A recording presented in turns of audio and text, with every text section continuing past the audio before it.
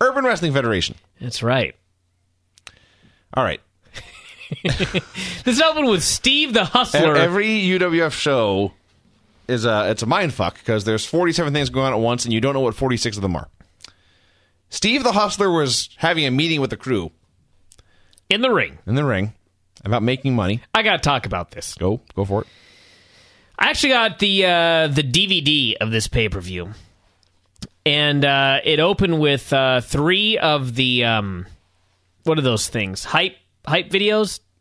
3 of the hype videos that ended up online. It opened up with those. And then it had a Steve the Hustler had a speech that he was giving all of the wrestlers. I actually don't know if this aired on the pay-per-view or not. I hope it did.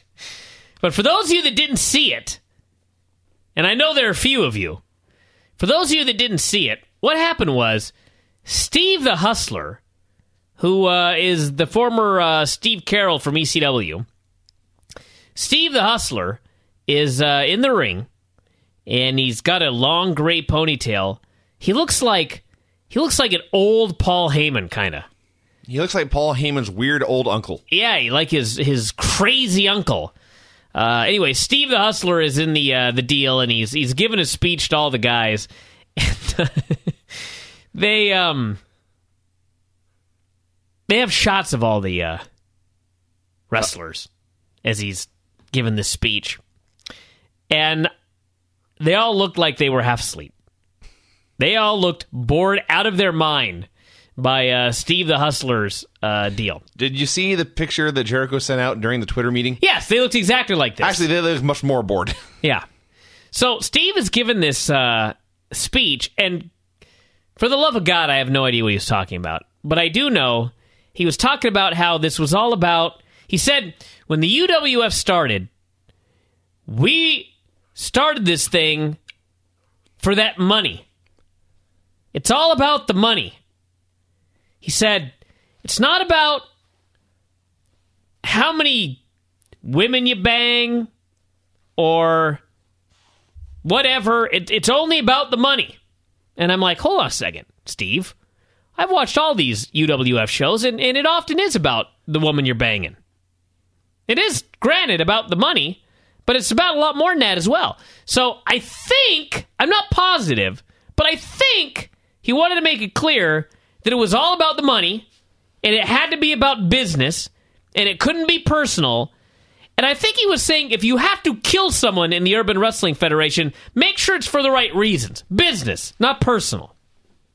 Am I missing anything? You work harder at watching Urban Wrestling Federation than I do. I have to. I have to try and figure out what's going on. It's my job. Oh, theoretically, it's my job too, but I don't care. I watch a segment and I think, I don't know what's going on here. Well, I watch that. I do that a lot as well. But to me, it's like the very next segment, for example, when they open up the show and there's a bunch of dudes having meetings. The audio is awful. Oh, God, yes. So sometimes it's like, even if I try, I know I'm not going to be able to figure out what's going on because I can't hear them. I see. So that's when I just ignore it. But if it's a segment that I can actually hear, then I listen. Because then I figure, well, maybe I will figure out what's going on. Right. So this, I tried to figure out. This is when I spent my time trying to figure out what the hell Steve Carroll was talking about here. But the next couple of segments with random guys jaw-jacking each other, there's a lot of mumblers in the UWF. A lot of men mumble, and they're not mic'd well. So I have absolutely no earthly idea what they're saying. There are some guys, I think, teasing a fight in a subway, by which I mean the transportation area, not the sandwich shop. Actually, either would have worked. Yeah, fair. Some other guys hanging out in maybe what appeared to be a club after hours or something. Some girl put her boobs in the camera. The best part of that, we got like 6 segments of this. We then had a 4-way. Facade versus Joker versus Grim Reaper versus Cage. The stakes for this match, the winner would receive... high. The winner would receive, quote, a shitload of money. Yeah. And that's what it's all about. Yes. The final participant in this 4-way matchup. What a shitload of money on the line, boys. So, each wrestler represents a rapper. One of these guys was out there representing God. Gunplay. Gunplay, far and away the best thing about the UWF. Oh, yeah. He was a standout on this program. I think that one guy, what's his face, the commentator? Julius Smokes? Julius Smokes. I think Julius Smokes called him the MVP of the UWF, which is, in fact, a true statement. The closest thing I can compare him to, if Charles Crazy Horse Bennett didn't fight, he just hung out and was all nutty, he would be Gunplay. But a huge wrestling mark. Yeah. Yeah. So he's actually a cross between Crazy Horse Bennett and Mike Tyson. All right, yeah, that works. So he's out there being awesome. Did you see Mike Tyson's tweet today? I didn't, which is funny because I actually follow him on Twitter. But I cannot wait for WrestleMania, is what it said. Yay! He's so happy. Yes. So they did 1,001 high spots, including, no joke, the safest stacked up superplex spot ever. Yeah. I have never seen a stacked up superplex executed so effectively as I did on this show. With no one literally killed. No one was in danger at all. It went off perfectly. Yes. If it always looked like this, they should do this more often, but it never looks like this. So, Grim Reefer, his gimmick apparently is that he will do high spots. He's a dead smoker. Yeah.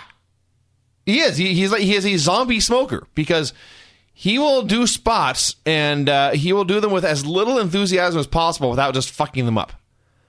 Like he went up the top. He did a flip off the top rope, in which he did not even actually jump. Yeah, that was the most amazing thing.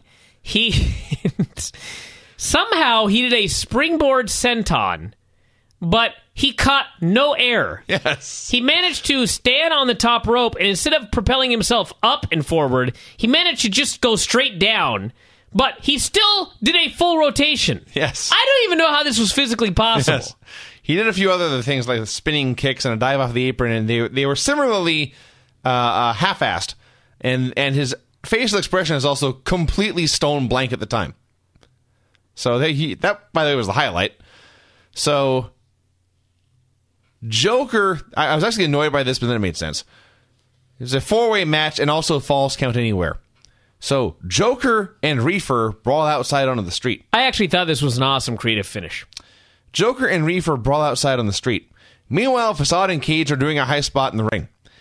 In the middle of this high spot, Joker pins Reefer. Outside. So it kind of annoyed me because they couldn't even time that right. But there's a point to this. Shortly thereafter, Facade pinned Cage in the ring.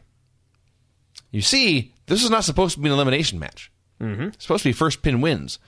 And even though one pin very clearly came first to us watching at home, this is the UWF. Well, falls count anywhere. It doesn't matter if it's UWF. Well, no, my point, Brian, they do not have instant replay. The refs did not actually know which of these pins occurred first. So both men claimed victory. Both referees thought their man had won. They could not decide, so they decided to settle it by having these two dudes wrestle. They did a lot of stupid stuff. Facade hit some kind of wacky tornado DDT through a table for the win. Mm-hmm. That's fine. It was, everyone was very concerned. All the rappers and wrestlers and honeys in attendance looked over. One of the honeys had a fine ass. Julius Smokes pointed this out to us at home on at home on our couches. He was on commentary.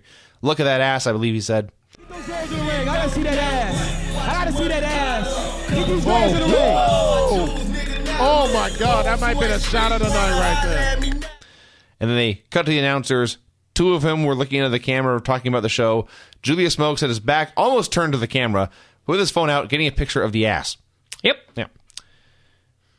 More meetings with more people mumbling. The only thing I got out of this is that G's, our old buddy G's, he had been fucking with somebody's pussy. It's the kind of thing that happens in the Urban Wrestling Federation. So, we had Mac versus G's. There's apparently the same Monster Mac from the early days of Ring of Honor. Mm-hmm. This match very strongly resembled professional wrestling, which is strange on an Urban Wrestling Federation show. Actually, that was really good until about halfway through when Monster Mac completely blew up. Yes. He was so tired. He's large.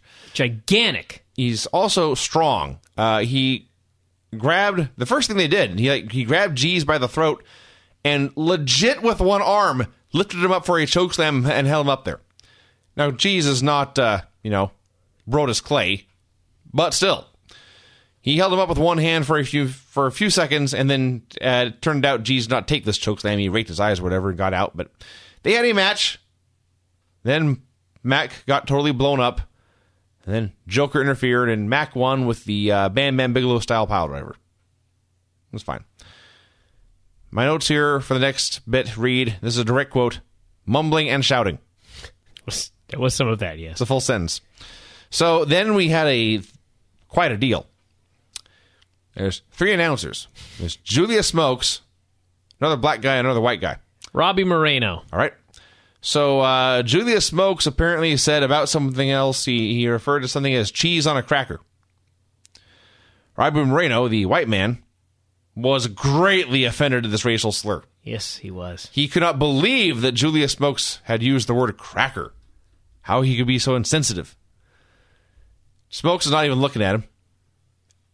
I believe he said he says something about there's Caucasians all over this room. None of them care. Calm the fuck down. Which was, by the way, accurate. But Robbie Moreno was having none of this. He dove across the table. A brawl with Julius Smokes broke out. And you were apparently a fan of this brawl. I thought it was awesome. I thought it was great.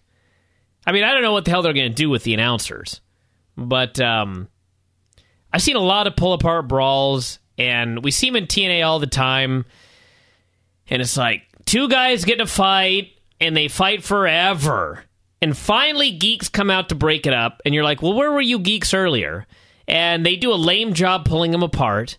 And then, the guys start brawling again, and it goes on too long, and then the geeks try and pull them apart, and it always looks so fake and contrived. And this one, I would say with 99% certainty that this was a work. But the very fact that I'm not just saying outright that it was a work, that's pretty impressive for them to pull this off. I could tell you that I assume it is a work because A, it aired, B, they had footage of everything. But I can tell you that if this was work, they would have told almost nobody. Because there are a lot of guys in the UWF who had absolutely no idea what was going on. And they thought they were really breaking up a fight. They were going in there to save lives. And that's why it came off so wild. So I don't really know exactly what this whole thing was. I guess we'll find out at whatever the next pay-per-view is. But there were certainly people that were there that thought, oh my God, these guys are fighting over a dude saying cracker on the UWF pay-per-view. And they were really trying to break it up. So there you go. I'm 1,000% certain it was a work. Main event. Beast Ortiz versus Slim. It is bizarre to me that Beast Ortiz has improved in the UWF since his days in WWE and developmental. He is better now than he was then. You mentioned he's been training with Dave Bautista's gym. He was, the ex-football player with an afro with a towel. It was all he ever did on WWE TV. Now, he shaved off the afro. He is a big, ripped tattoo guy who wrestles almost a Ring of Honor Davey Richards MMA style, and then he will bust out super athletic high spots like a shoulder block and stuff where he just knock the fuck out of the guy. Beast Ortiz rules. Sadly, Slim does not. Match really wasn't much. Highlight was still Julius Smokes, who had returned to the commentary desk. The white man had not. Julius was trying to do his job, but was also upset with the fight that had just happened, including this dialogue as, quote, "I want my money so I can get the fuck out of here." Words, by the way, that have been said on literally every wrestling show of all time. So, finally, they paid Julius Smokes. And then we got my favorite shot of the entire show, even better than the ass earlier. We see the announce desk. We see the one guy doing his job we see Julius Smokes with a giant wad of cash counting it out. And meanwhile, over his shoulder, there's a match going on. I want a GIF of this. If any of you GIF makers actually bought this show, please make me a GIF of Julius Smokes counting his money. So, Julius was paid. He was paid all he was owed. And suddenly, he became quite apologetic. That was awesome. If I knew how much these announcers made, I'd have tried out. I guess so. Yes. He made some. Some cheddar. Yeah. So Slim won the match. I don't even remember how. It doesn't matter. But the important thing here is that Slim, as we mentioned, all the wrestlers are representing rappers. Slim represents Gunplay. Yay! So we got to see Gunplay grab the belt and throw a party. Gunplay's awesome. You know, had the show ended right here, I've been a lot happier with it. But sadly, we got like 20 more seconds. And in those 20 seconds, it fell all to shit. Ah, come on. All I can tell you is that apparently somebody's car was stolen, and some guys threw something into water. Horseman presumed it was a gun. Sure. I don't know for sure. Yeah. Just the stuff that... When UWF is bad TV, it is impossibly bad. I'm still trying to figure out Which is most of the time, by the way. The whole gun thing. Whatever happened to Robbie Moreno? What's the next pay-per-view called? Turf War. Turf War!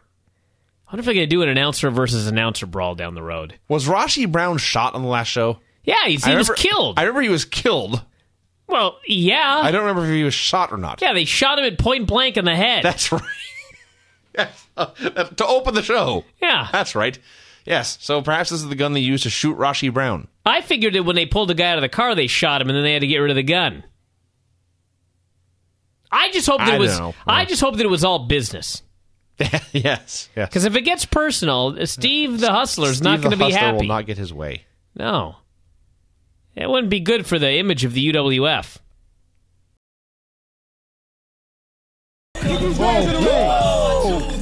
Oh my God, that might be the shot of the night right there.